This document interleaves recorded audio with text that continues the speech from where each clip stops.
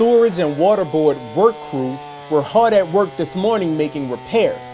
But the Sewerage and Water Board Director Cedric Grant is under fire for the amount of overtime and standby pay some of those workers received back in 2013.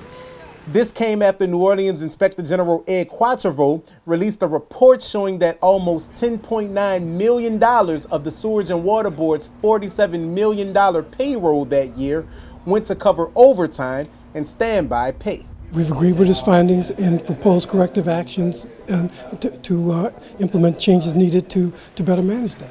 Under the system, employees receive 1 hour of pay for every 8 hours they wait to be called in.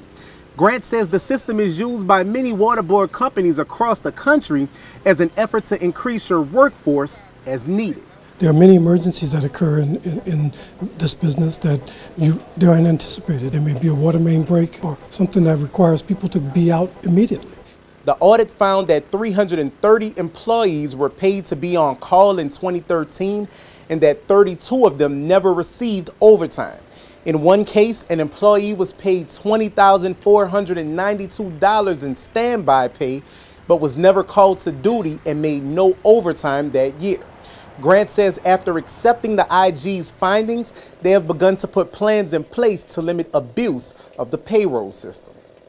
One is the accountability of the individual line managers to make sure that the people have performed the work.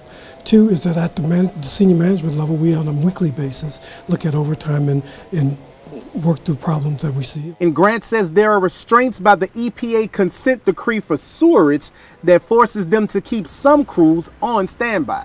If we have a sewer overflow, we have 4 hours to go out and begin to initiate a repair. Okay? If not, we'll fine $10,000 a day. So somebody has to go, has to inspect the work, has to begin to start those improvements. That could happen any time of the day or night. He says he plans to ask the Civil Service Commission for another waiver of its rules to allow on-call pay to continue to provide continuous service in the face of a manpower shortage. Something that allows a bit more than 8 hours a week of overtime that was originally written in the 70s, and we think that now we need to be a little bit more liberal until we grow the workforce.